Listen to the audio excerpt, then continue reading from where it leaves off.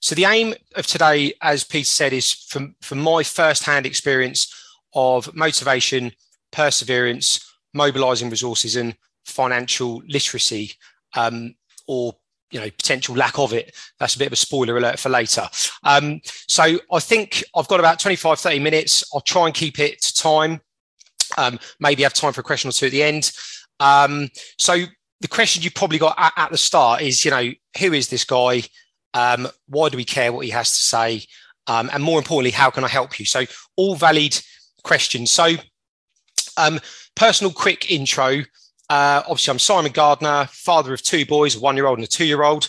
I graduated, as Peter said, from the University of Portsmouth in 2006 with a 2-1 business administration. I actually finished my degree in the Richmond building, but we actually started on the old Milton campus in Goswells Road, which is now flat. So that's how old I am. I was honoured to be asked to be part of the university's Entrepreneur in Residence scheme. And this is something I am really enjoying and have been since January. As it's been touched upon, I'm the co-founder of a recruitment company, Carrington West. We're based in North Harbour in Cosham, 1000 Lakeside. And we supply both interim and permanent professionals to companies and local authorities in the built environment sector. I've got 1 or 2 other business interests now covering property and hospitality. But really, whenever I say who I am and what I do, it can come across as fairly dull. When, to be honest, the kind of journey that I've been on and the lessons and the mistakes we've made are anything but.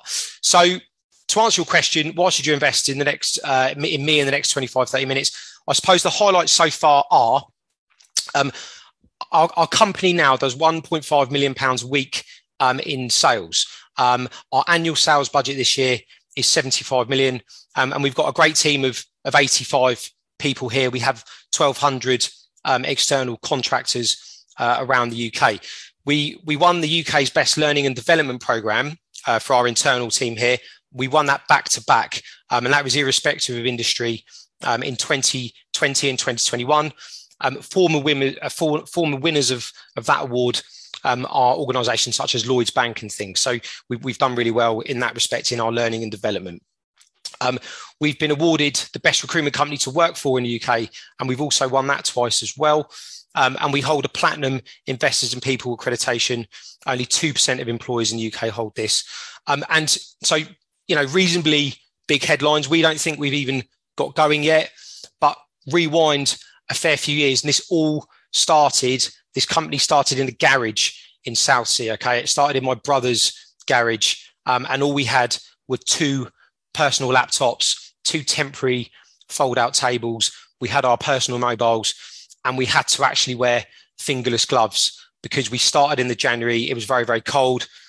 We had to make phone calls and type and things, and also protect ourselves from the cold. So I do appreciate both the excitement and the struggle at being at the very, very beginning of this journey. So let's get into it then. So motivation, I'll come on to what motivates me shortly, but the answer really as to how I maintain my motivation, really the short answer, sorry to disappoint, is that I don't maintain my motivation.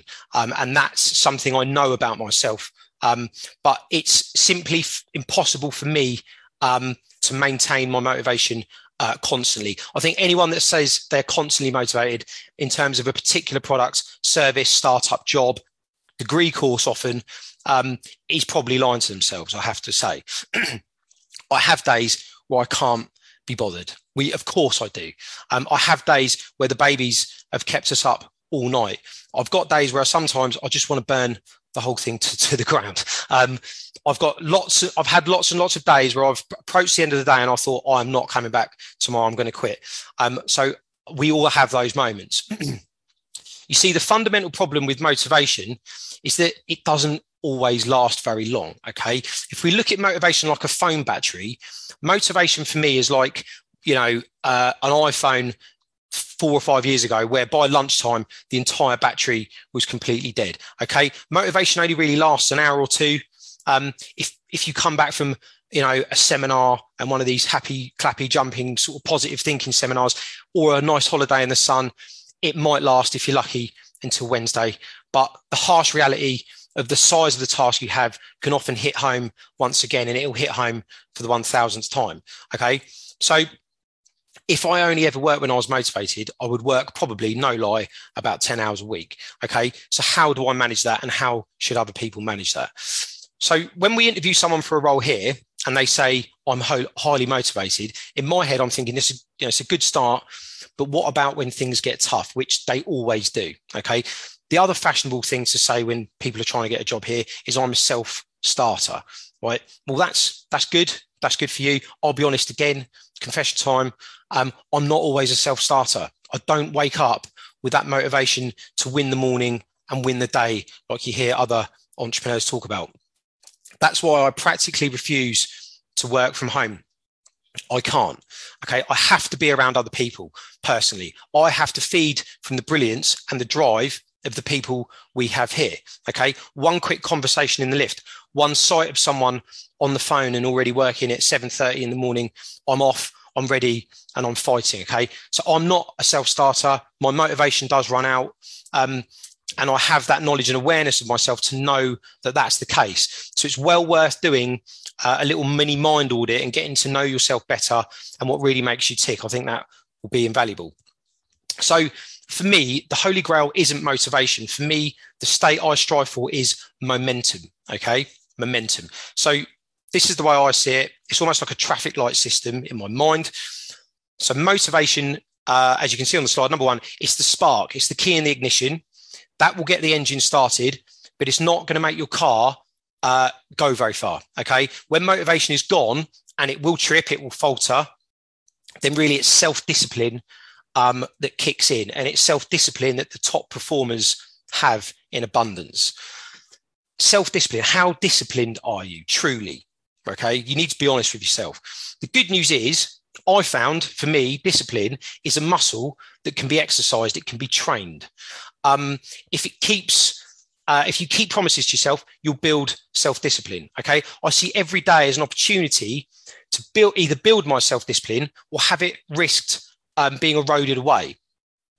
Maintaining good habits, looking after yourself, going to the gym when you said you'd go, going for a walk when you said you'd go, meeting a friend when you said you would, keeping mini promises to yourself is the start of building self-discipline. Okay.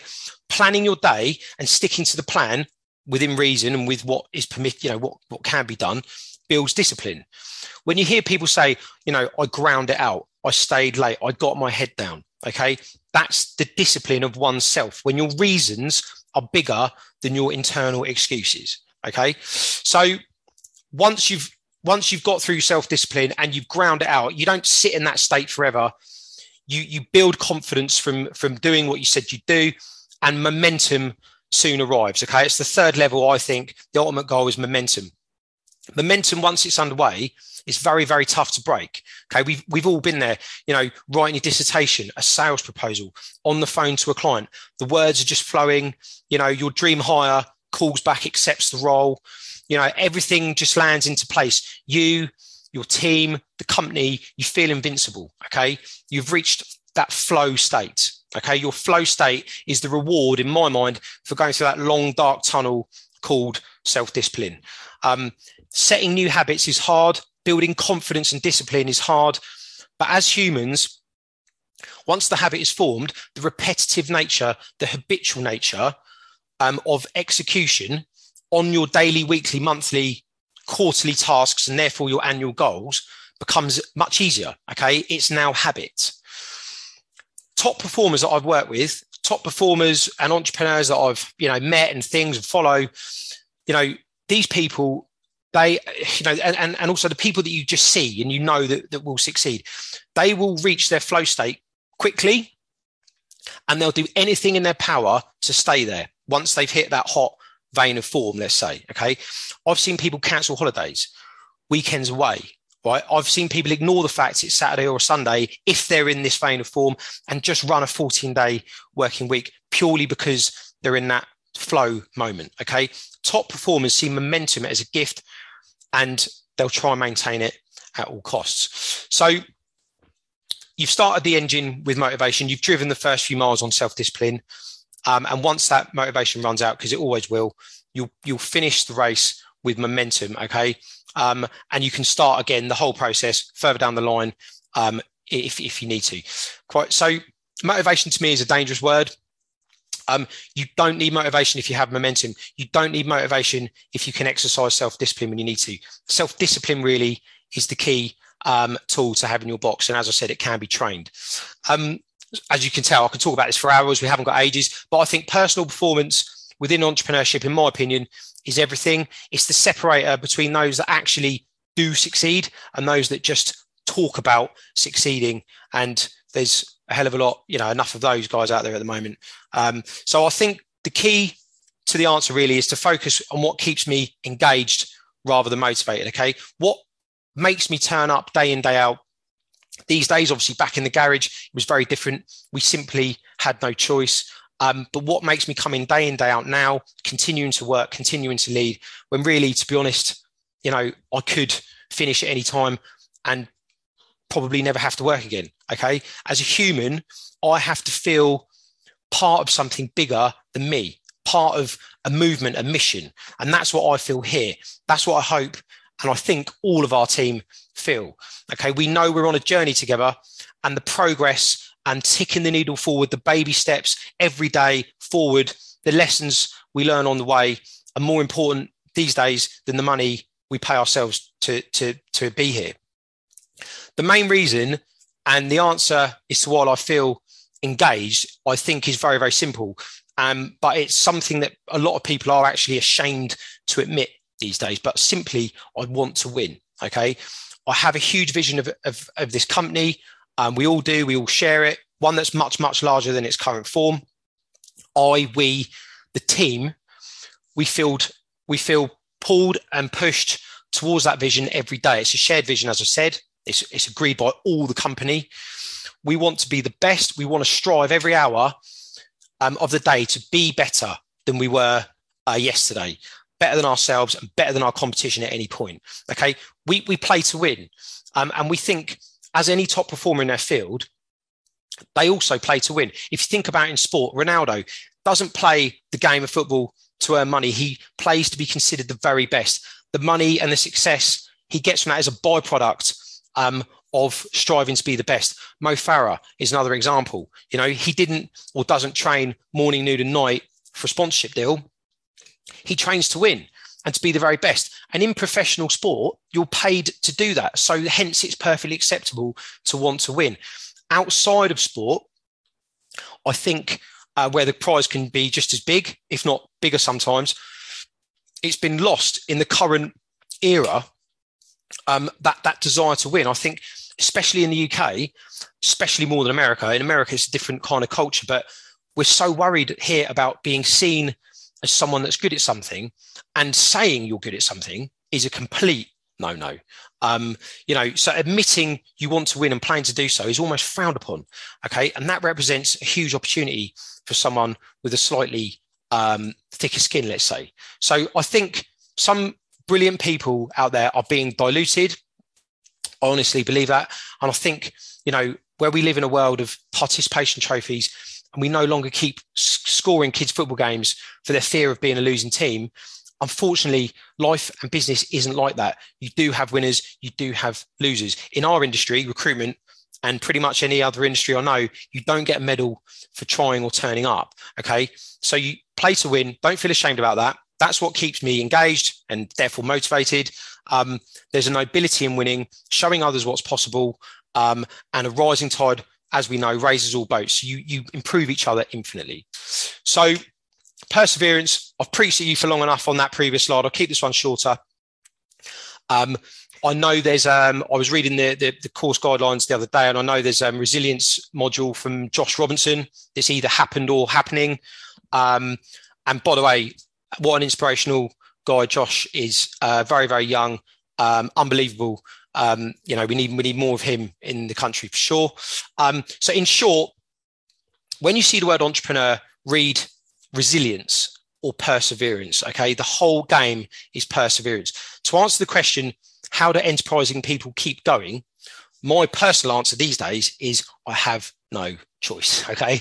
We can't give up when your team, their welfare, their wealth, their stability, their personal goals, their children all rely on you. As I said, we've got 1,200 contractors. Add that to the 85 team we have here. That's 1,300 families around the UK that require us to keep on going. Okay. Don't forget, when you grow a company, you launch a product. Even if you're starting small, eventually you're creating something that has its own legal identity, right? It's something that transcends you as a person eventually. Okay. So when things get tough, I remember my why, okay, my will to win. Okay. When things become overwhelming, I remind myself of the beautiful fact that we have as human beings, that in the next 6, 8, 10 hours time, whatever time in the future, we will probably be asleep. Okay. We only ever have today. And I think perseverance, if you write this, only one sentence down from this talk, it was, we only have today. People that give up, people that quit, I believe, focus on the huge end result that is needed and not the process that is required to succeed. Okay. So in tough times, when the momentum that we spoke about earlier has swung the other way and things, are all going wrong, big deadlines, lots of issues, I just pause and I ask myself, what can I do today that's in my control, that I can have the biggest possible impact on this issues or these issues? Okay. So remember, you only ever have today. Yesterday was today. Tomorrow, when it arrives, will be today. And in tough times, you just deal with the present and what you can affect now. Okay. There's a great book on this called The Power of Now. Now, to be honest, it's a bit hippie, it's a bit spiritual, which for some people they'd enjoy, but I persevere with it. And I think it's a must read for anyone looking to dial back their sense of time, which is essentially a man-made concept. Okay. See each day as a building block, a chance to build discipline, as we said, to build focus, and to work on the process that's required to succeed, not the big end scary result. Okay. By focusing on the mini actions and the movements you need to do today, and you do that enough days in a row, the result will take care of itself. Okay. I write a minimum, just before I leave the office, I write a minimum 5, what I call DNNs. Okay. 5 daily non-negotiables that I write down. And I achieve those the next day. And I don't even think about stopping or going home until I've done those 5. Any more, I see that as a bonus. But if I stop at 5, I can go home satisfied that it's been a good day. I've ticked the needle forward. We're closer to the vision. Okay. Then tomorrow I'll do the same, the day after, etc. I persevered and continue to persevere because I'm relentlessly consistent in the small actions. Okay. Not the big things. If you think about how do you run a marathon, you can think about 26 mile stacks on top of each other, or you can look down and focus on one foot in front of the other. Okay. 600 or 700 day habit streaks for me are not uncommon. It's the small process driven actions that I focus on. And before you know it, you've looked up and you've gone from a garage to £1.5 million a week. Okay. Now that's perseverance. So it's the micro action execution and management of that. Right. Mobilising resources. Just over halfway. I think networking is hugely important. Obviously, it's it's much easier these days in the modern era. It can be done digitally. I also think a big tip here, and probably the biggest tip I can give you on this one, is to manage your suppliers like you manage your clients or your customer. Okay. I see lots of entrepreneurs and even middle managers and things in larger companies treat their suppliers often really poorly. And I can't stand that. Okay. When there's a pandemic, a staffing shortage in the country, Brexit, something that affects supply chain issues or access to funding, etc., like we all have had in the last 3 years. Okay. I've seen some suppliers have to cut back on who they supply. That is becoming more and more common. They can't keep up with demand. So which company is first for the chop when they decide who to service and who not to service? Okay. It's going to be the client that's rude, that's difficult, that assumes they're entitled to this service. Okay. The ones that don't pay on time, the ones that squeeze the margins. Okay. Be a good client. How about inviting your suppliers like we do, okay, to your Christmas party? Okay. How about taking them for lunch, sending them a thank you note? Okay. If resources are limited, you can just leave them a review or a thank you on various platforms. Manage the relationship like you would with a customer who pays you money. And that will go a long, long way. Okay. It's rare. People will make concessions for you. They'll bend the rules. They'll speak to their boss who won't allow you to, advance something or, we don't really do orders that small. They'll do things because you've done things for them. Okay. When it comes to mobilizing human resources, I'm going to say this, obviously I work in recruitment, but I'm a big believer in making that hire or implementing that software, for example, that will speed up part of your process just before the real need presents itself. Okay, that's important. Obviously, if the finances permit. But if you wait until there's a real pressing need, then decisions on who to hire or what system to invest in or what products you need to bring in are driven by tighter timescales and a subconscious panic. And I think quite often that will impede your decision making and mean that the results are rushed or could be compromised. Okay. Now that's what I believe now, but that wasn't always the case. Okay. So quick story, a fair few years ago, we approached a finance consultant to come in and to run an audit on our financial procedures. Okay. And when we started, it was just two lads in a garage, then four mates, then six, blah, blah, blah. So you can imagine, this guy came in, he was a former finance director for a very large recruitment company before leaving to become a consultant.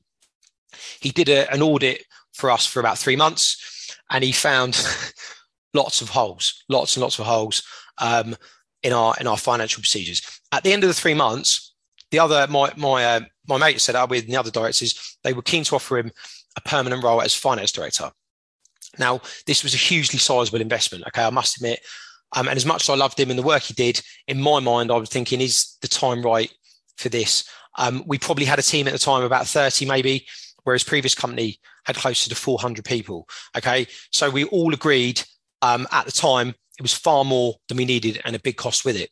But my arm was twisted and we did hire him. Okay, now literally 2 weeks after he started, I went for my weekly roast dinner at my parents' house. And there on the table was a letter from HMRC.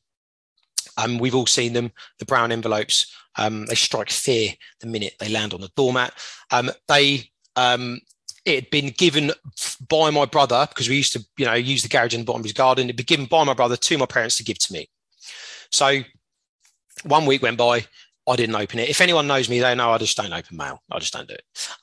It never brings good news. So 2 weeks, 3 weeks, after about a month, my dad said, are you going to open this letter? It looks important. I said, look, I'll take it into work tomorrow. It's my day off. I'm going to enjoy it. I'm going to take it into work tomorrow, which I did. I opened the letter at work and there facing back at me was a cheque from HMRC for well over £100,000. Okay. And it had been sat on the table for a month. Okay. But we'd been overpaying our tax by mistake on a thing on expenses. And his first role in his first job that he spotted instantly was to claim the refund we never knew we were entitled to. Okay. So it's a big wake up call in terms of mobilizing and hiring the expert and not thinking arrogantly that you know it. You need to hire in people that are far more clever than you in many ways. So financial literacy. Now, confession time. This is not my area of expertise. I don't understand it in detail. I never have. I have a basic understanding of how our company finances work. But really, the company grew so rapidly, so quickly that it went over my head. But it would have been considered pure insanity in the end not to bring in our finance director and the team of, I think we've got 13 people now in the finance team. So we get monthly management accounts, we get board reports, P&Ls. But honestly, the things I learned in college and then at uni were probably all I needed to get me this far. Okay, so pay close attention if you're doing anything like that. I understand how finance works from a basic perspective, obviously. And one of our keys to success, I believe, is our appetite for risk. Okay, so financial literacy and appetite for risk are one and the same. So very soon after launch, for example, we had to sign personal guarantees of £70,000 each, which at the time was I walked away. We just couldn't afford it. I owned a small flat, but apart from that, I didn't have the money that I was guarantoring anyway. So from that point onwards, the worry was gone. I think one of the most common misconceptions people have when they set up is, and understandably, the lack of previous exposure to the figures that you'll very quickly start to have to deal with. Okay, so it's the figures about how to run a business and the cost of production and things like this are a hell of a lot more than how to run a one-bedroom flat, for example. And I think this is especially true when you're a student or you've just graduated. Okay, it's very common and very easy to attribute the same emotion and the same feelings towards a financial figure and see it through a personal finance eyes. Okay, so £1 million to me personally, huge sum of money. Or let's say £20,000 to a student leaving university. It's very easy to think, God, it would take me X number of years to earn that as in my part-time job working at View Cinema in between lectures. Of course. But the key, I think, is to look at these figures through a different lens and to make a decision with a business hat on. Okay. Now that can really exercise your risk muscle and prompt you maybe to become more comfortable with larger business figures more quickly. Our facility now is 10 million a month. And anything, but years ago it was £500,000 a month, which again was beyond worry-free for me because but there was nothing we could personally do to remedy it if it went wrong. So the £10 million a month is exactly the same. So I think usually the most successful people have the most calculated debt sometimes, and they feel the most comfortable with debt. But that doesn't mean I gamble. We go to the races, we take the team. Sometimes I might put on a fiver just, to be, and feel like I've done it, but I never gamble. So gambling and calculated risk are two hugely different things. Okay. Right. So I want to leave some time for some questions. You can contact me and I've talked to you, for probably long enough. I'd encourage anyone to reach out. And if they want to reach out to me, you can do so on Instagram, side.gardiner. I love hearing about people's new ventures, business ideas. I'm happy to answer questions on there. There are semi-selfish reasons. I always ask people to reach out because, as I mentioned, I actually feed from the enthusiasm of others. Okay. Our company is way out of the startup phase and it's into the more sort of corporate SME size things. So the problems we deal with, sometimes exciting, sometimes they're not. So the startup phase does excite me. And so feel free to reach out and let me know anything about that. I do have a podcast. I co-host it with a mate of mine, Ben Miles. He's the co-founder of Victoria's Festival that some of you may have heard of. Some of you may have even been to. If you wanted to hear me drone on even more, you can, the link to that is in my Insta profile. And I also want to just finish briefly on this. I think it's important to note that there seems to be a common misconception that success of any kind, especially entrepreneurship, is reserved for the very clever, okay, the special, the privately educated, the well-connected, okay? It's really, really not, okay? I'm proof of this. My academic grades were nothing special. I'm not particularly clever in any one area. I didn't go to private school. And I think as budding entrepreneurs or people on this program, you're at least interested in enterprise. I think we all have a duty to ensure that that message is spread far and wide, okay? It's really just plain old hard work and daily relentless steps towards a big vision. And to be honest, most people can do that. Right. Now, I noticed the aims of this program is to inspire the launch of 300 businesses eventually. And I was really, really pleased to see that. Okay. I think it's become unfashionable to want to take the time and the effort to grow a big company. Okay. People want to focus on crypto, NFTs, Forex trading, all that, sell Herbalife. In isolation, these things aren't bad, but in general, it's a shortcut.